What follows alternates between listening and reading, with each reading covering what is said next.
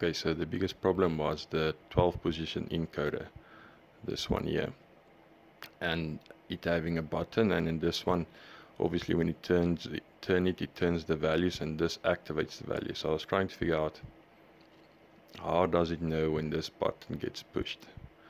What connects what to what, and what's the value that this can be that this would never be? And I couldn't figure out exactly how to do that until I had a look at this thing, how this works. So how that works is when you turn, for instance, clockwise, the resistance between these two will increase, for example, and here it will decrease. This is the 3 wires coming out of the encoder, those ones. So if you turn the one way, the one side will increase and the other side decrease. If you turn the opposite way, other side will increase and this side will decrease. So by understanding that there will always be resistance on both sides, I realized that the value that will never be reached by any of these sides is 0 or 100 resistance.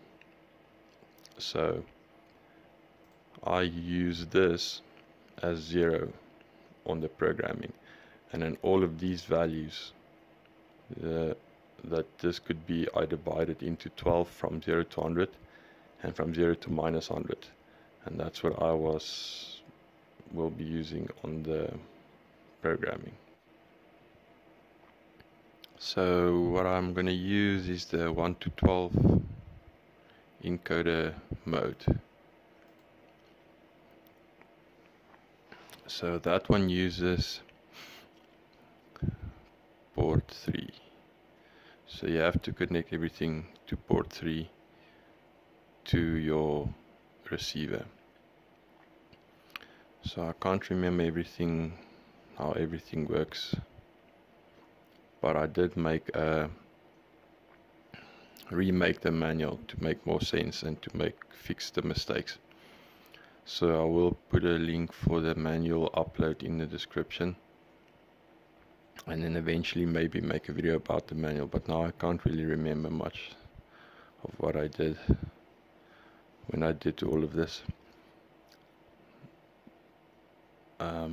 So I can't explain the differences and what it said before and how it works now and all of that, but I will do that eventually. But yeah, basically just know that this MIDI video is mostly about the 12 decoder mode. So that's, wait, where is it?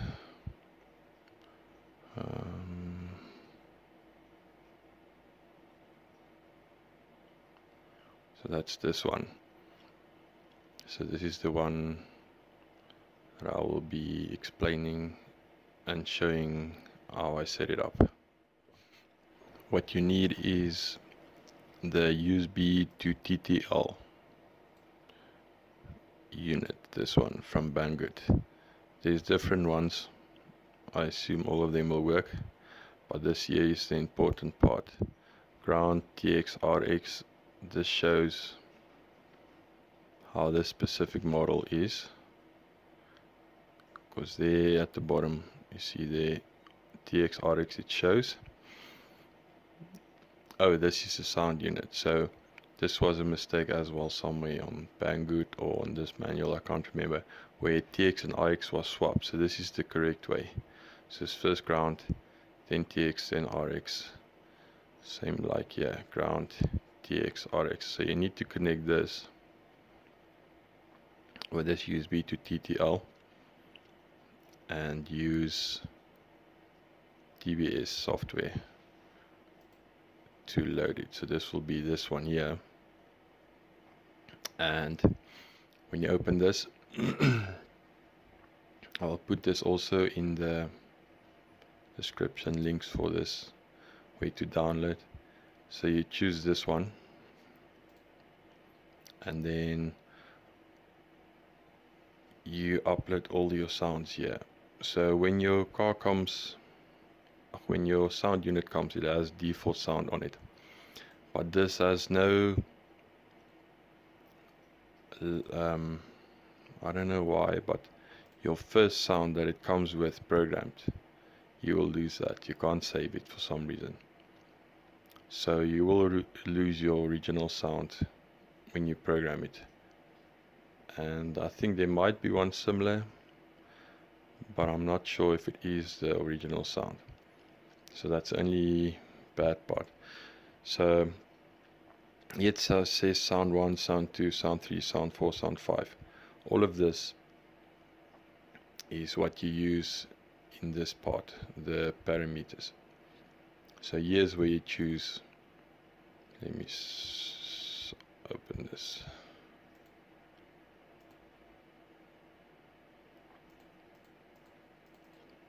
Okay, so this one must be on auto start. Speed must be on 200. First one must be on gas. This third one is what you use for prop 3. So prop 1 there is where is the one that links with the with your, how do you say it, your throttle. And then this one links with your extra channel that you have for extra buttons. So like if you go to the manual here, prop 1 is what you connect to your throttle input so that it syncs with your throttle. So throttle wire splits in two, and then one goes here and one goes to your ESC, and then it knows when you're accelerating. That's why it has to say gas here. And 1 to 12 is the one you need here. And then these sounds here is what you select by this here. And also here you can select the function with the sound. This and this is linked by 1, 2, 3. So for instance, at 5, where it says blink, here you can for instance make your own indicator sound, and you would be able to put it there, but then you'll have to put the sound here, and then on this side you select that one, 1 and 2 blink. Okay, so here's everything from 1. I don't use 12, I only use 11. So here's everything. So this is 1 sound, 2 sound, 3 sound, 4 sound, indicators. This one I can't remember what the sound this one is. Then, or hazards I mean, this one. Indicators 1, indicators left, right for instance. Volume up and down. And then A5, can't remember what's A5, let's see. A5 is headlights.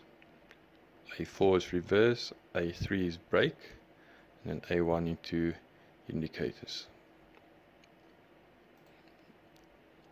So this is your headlights on off, indicators, hazards, and then your sounds. On this side must be your brake on A3. You say A3 here on the sound unit. This one here is where you connect your positives. The negatives all go to this, for instance, your negative of either this or from your receiver. It doesn't really matter.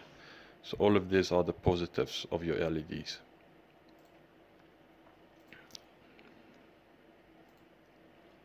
So A3 auto on brake, reverse is A4 on position, positive, negative. This you can change when it's, for instance, going on when you're driving forward instead of backwards and stuff like that. And okay, let's go sounds.